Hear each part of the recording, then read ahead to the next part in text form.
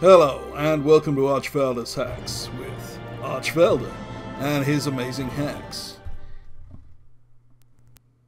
In this video I'll be talking about the gold making potential of legacy farms in Battle for Azeroth with a focus on raw gold and vendor gold.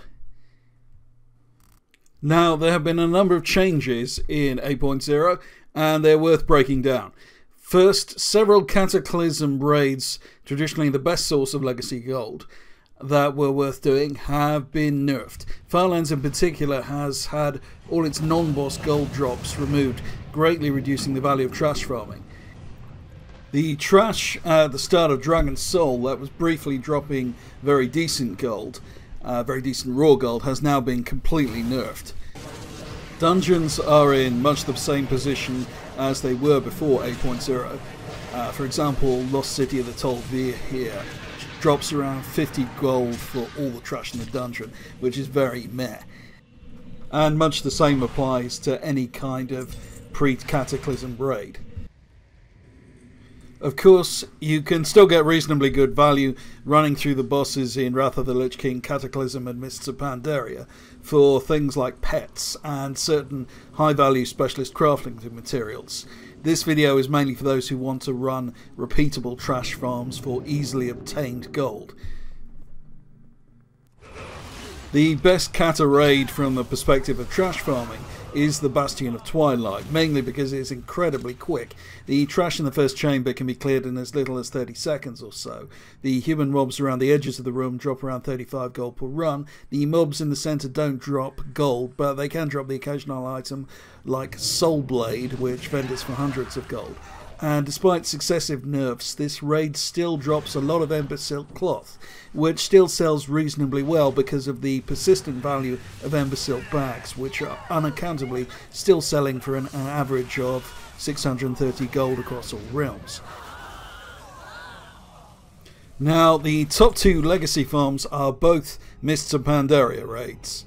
The first one is Heroic Mogashan Vaults, and that's in the northeast of Conlai Summit, if you've never been there. And this was the easiest gold farm in the whole of Legion. I'm really surprised no one ever mentioned it. Why I like it is that it is fantastically quick. You just kill the stone lions in the first chamber, split and reset the instance. Now you can run this farm 10 times before you get locked out. And doing this I made 1,360 gold from vendoring greens and lockboxes, which you can send to a rogue, a class trial rogue if you don't have one. What stops this being a really good farm is that no raw gold drops at all, though you can get a lot of the trash item stone hearts, which stack and sell for just under a gold a time. Now you should be able to do a run a minute, and you should be able to hit instance lockout, therefore, in 10 minutes. And you'll be making 8,160 gold from vendor items per hour.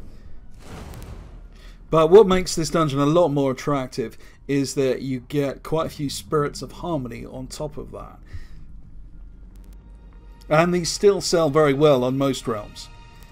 During this run I got 5.5 Spirits of Harmony before lockout, which is worth 1705 gold, averaged across the average price of spirits across all realms. Spirits sell really well because you need literally hundreds of them to make the Sky Golems, which allow herbalists to farm without dismounting and are extremely valuable in this or any expansion. In total, Mogashan yields 18,450 gold per hour invested, which is excellent in my opinion for a simple legacy farm like this. Of course, you won't be able to farm it for an hour because after about 10 minutes you're going to get instance lockout. Now, as I'm sure someone will point out in the comment section below, there are many ways to make more than that per hour in Warcraft. However, large numbers of players prefer simple, straightforward approaches like legacy raid farming, which get immediate results, rather than messing about with the auction house add-ons, etc.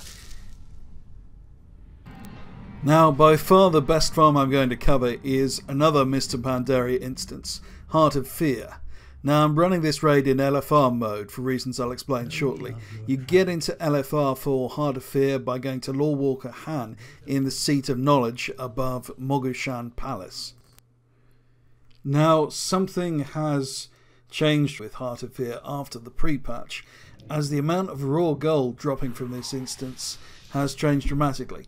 Just from the mobs in the first chamber you'll get around 60 raw gold, and you'll get over 100 raw gold from killing all the trash up to the first boss, which takes only a minute or so. Is this a bug? It's difficult to say. On the one hand, the amounts of gold that are dropping here seem to be a lot more than in other similar instances, which seem to have been heavily nerfed. On the other hand, the amounts of gold here aren't that spectacular in absolute terms. Now, there's two ways to farm Heart of Fear.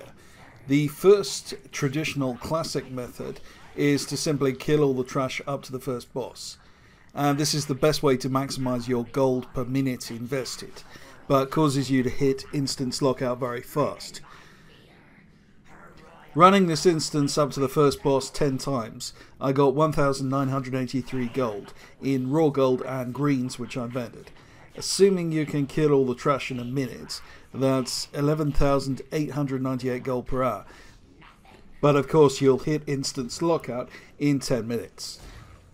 Now I also received 6.8 Spirits of Harmony during that time, also, which bumped up the total hourly profit by 12,648 gold, which is 24,546 gold per hour. Now this is great for people who like farming in short bursts, but for those of you who like farming for longer periods at a time, you don't have to stop there. The way Legacy LFR works is that unlike normal and heroic dungeons, you can actually reset the bosses after you've killed them. You only get the loot from the bosses once. When you kill them subsequently, they will have no drops. However, all the trash in the dungeon will drop loot, however many times you do it. So this means you can farm all the trash after the first and second bosses multiple times per hour, as I'm showing here. This approach will allow you to farm gold for rather longer than the first approach before hitting instance lockout.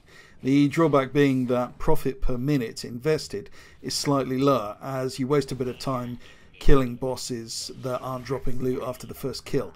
Using this approach I made 11,238 gold before hitting instance lockout, inclusive of the Spirits of Harmony, in around half an hour. So that would be 22,476 gold per hour of time invested. The reason you use LFR here is partially because you can exit the dungeon instantly. And yes, I know there are multiple ways of getting out of dungeons quickly, but they all have drawbacks in terms of setup time or loading screens. There's an additional reason, and that is to do with the fact that provided you can do unique raids, you can bypass instance lockout. So for example, you can do 10 Heart of Fears in half an hour, and then 1 Mogushan Vaults LFR immediately afterward.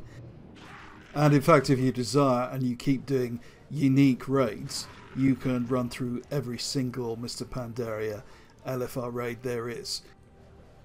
So there's the video. There's going to be a lot more gold making content on this channel in the near future, focused on the new content in Battle for Azeroth. If you like this video, you can subscribe, but unfortunately it doesn't make any difference really, because YouTube simply doesn't notify subscribers about videos. If you'd like to get updates from this channel, the best thing you can do is watch one of my playlists, which I'll link to below, as the more of my stuff you watch, the more likely it is YouTube will tell you when I do upload something new. And if you really want to know more about where the bunny hole you've just jumped into goes, then you may want to join my Patreon, where I upload Warcraft secrets far too hot for YouTube. We also have an amazing community of over 400 patrons who themselves frequently share fantastic content in their own right. Thanks for watching. This has been Archvalder.